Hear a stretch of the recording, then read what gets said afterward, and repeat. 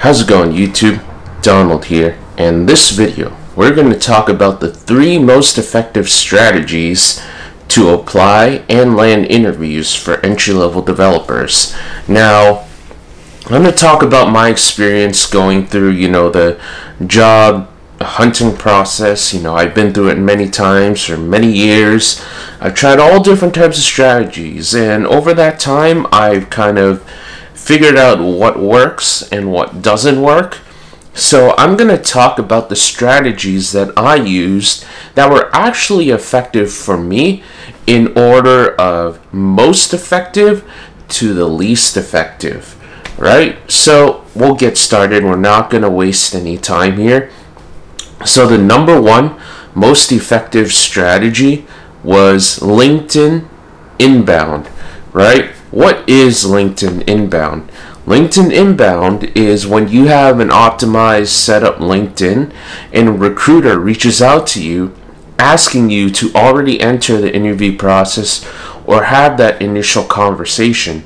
The truth is, my LinkedIn interview was gotten this way. My TikTok interview was gotten this way. I think I did interview at Amazon. I had to check my LinkedIn messages, but that was also this way. And, those have been really actually effective. And that's how I got most of my big tech interviews. So the question might be, how did I do it? Well, the first thing is you have to pick a niche, right? What do I mean picking a niche?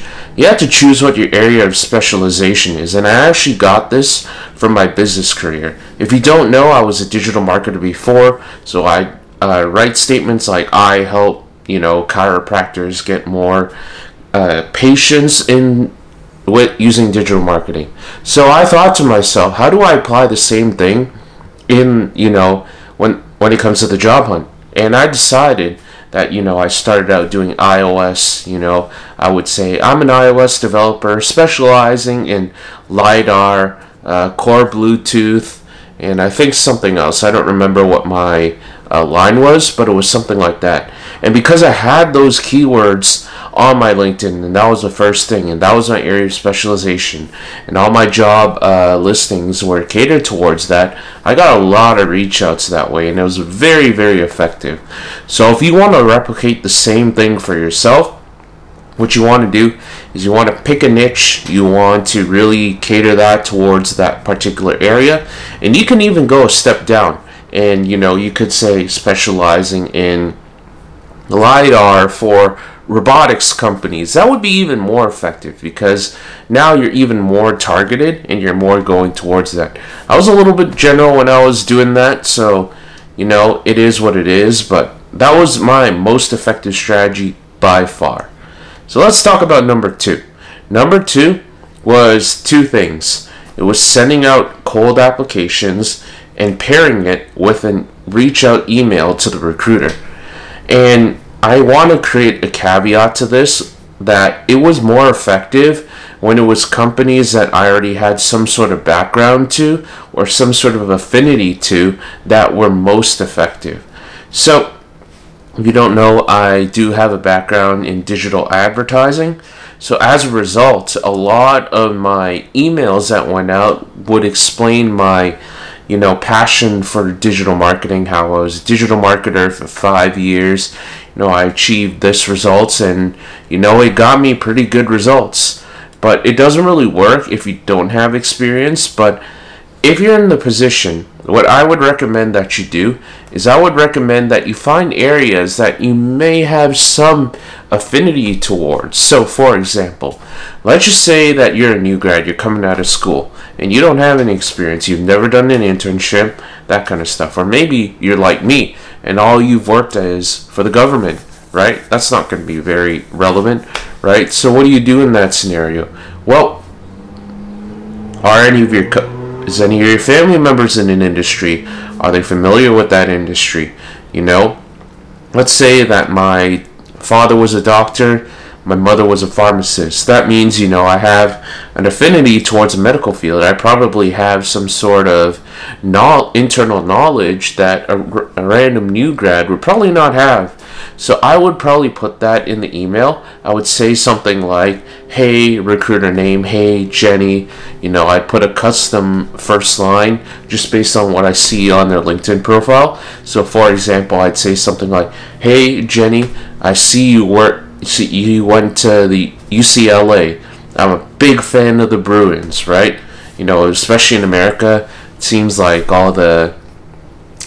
everyone's like so passionate about their alma mater, right? It's not the case in Canada. But anyway, then I go into my next line, which is, I'd say something along the, hey, my name is Donald. I'm a X, so maybe full stack developer with a strong background / strong interest in, ad tech or med tech or big tech or insert tech here, right?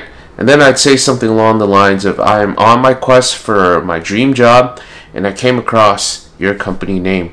This company or these company values really resonate with me because my parents were doctors, and I'm very familiar with the doctorate industry.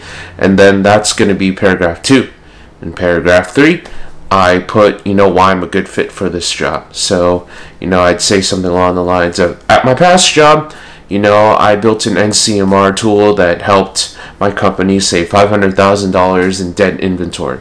Now, you might not have those tangible accomplishments, but I would say something along the lines of, if you're a new grad, I'd say something along the lines of, I just built this project, website kind of thing, and, it helped bring in X amount of customers, or it helped this small business out, or something along those lines.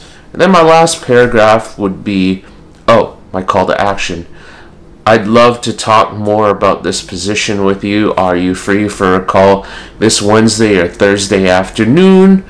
Let me know, and I've also attached my resume for my reference. Sincerely, Donald. That's exactly what the email that I did, and it's important that you customize it for companies that you actually know that you're a good fit for, or you have some sort of background, because a resume is only going to tell you so much, and this email is the one that's going to make you stand out from all the rest and tell the recruiter that, this person actually is familiar with what we do on a day-to-day basis.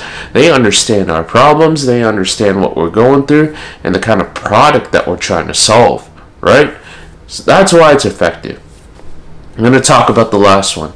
Now, this last one happened to land me my position right now, but while it still works, it's not as effective as the other strategy.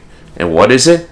It's mass applying, right? So the reality is, if you do enough numbers, it's going to work at some point, right? I think I put in like 1,000 or 2,000 applications before I ended up getting this job, right?